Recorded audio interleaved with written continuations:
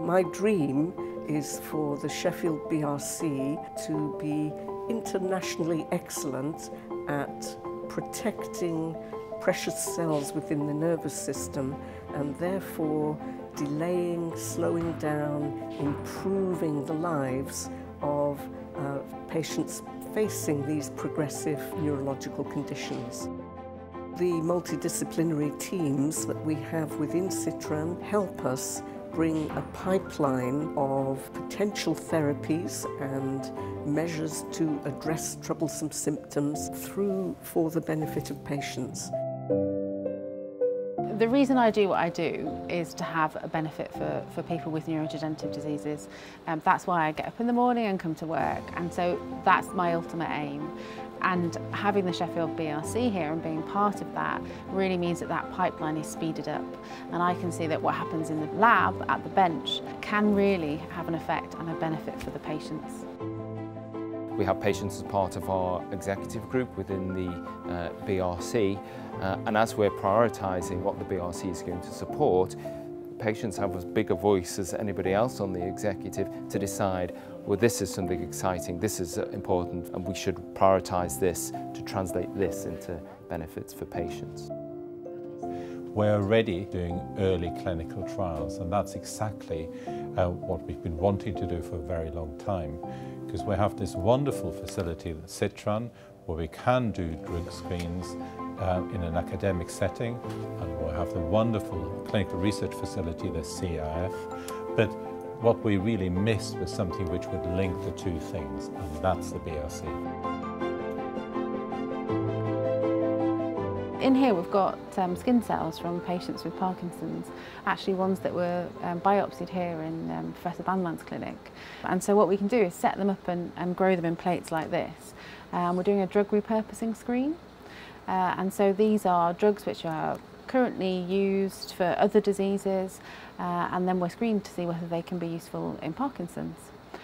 So we've got one really good candidate that's come out, and so that's UDCA. And what we found was that it really boosts the energy status of the cells from patients with Parkinson's. And drug repurposing is really a fantastically powerful approach to allow the academic community to undertake more drug trials. Why is that? Because it's much cheaper and it's much quicker to assess novel compounds for their effect in illnesses such as Parkinson's disease.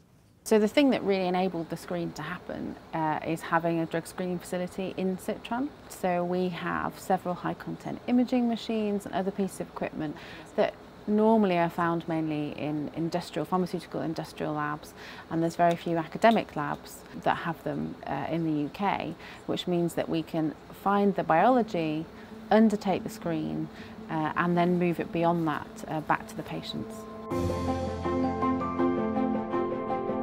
It's been nice to see you again. How are you doing?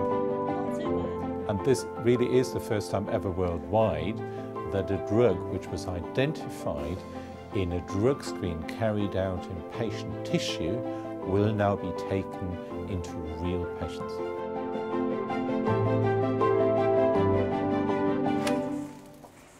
Morning, Laura.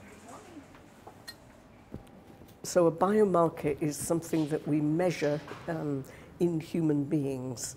And it may be a biochemical footprint of the disease that we might measure in blood or cerebrospinal fluid, or it may be an imaging marker that we can measure using the sophisticated imaging techniques that we have for looking at the nervous system now.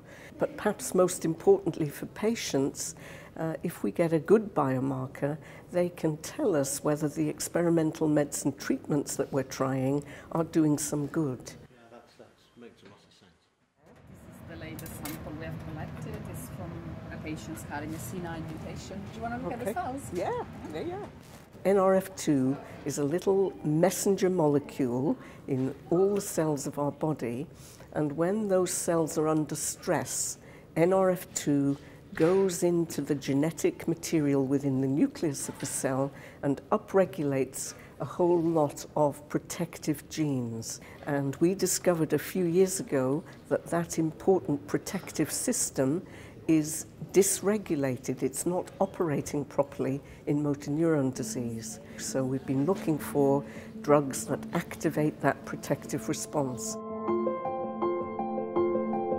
The NRF2 project is a beautiful example of the collaborative spirit within the Sheffield BRC, a multidisciplinary team of scientists with different skills and clinicians with different skills, all focused on the end point that we're trying to achieve, which is slowing down disease progression in MND, and that NRF2 pathway might well be important in other neurodegenerative conditions as well as MND.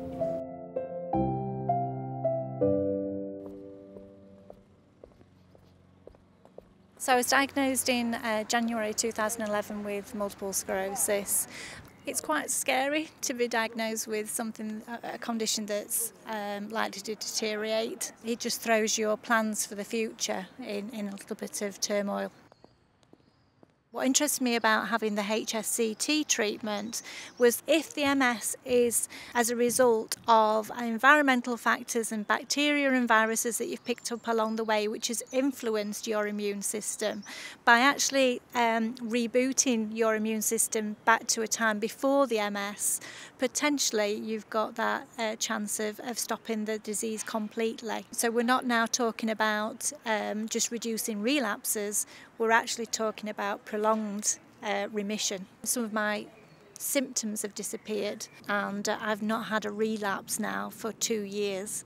So that allows me to carry out my work duties without having to worry about what kind of day it's going to be. It just gives you freedom and optimism, I think, for the future. I wanted to get more involved in helping others, really. So I was approached by the Biomedical Research Centre about whether I would be interested in being a patient public representative, to be able to look at other trials that are accessible for people with other neurological conditions, but also to be able to help develop and design some of these trials from the patient public perspective.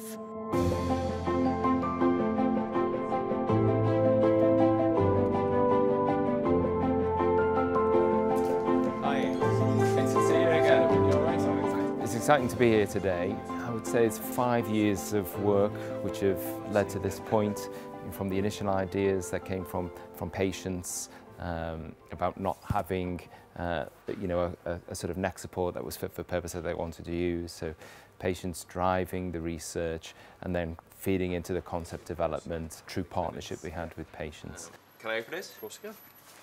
It's like Christmas morning. Oh, that's really neat.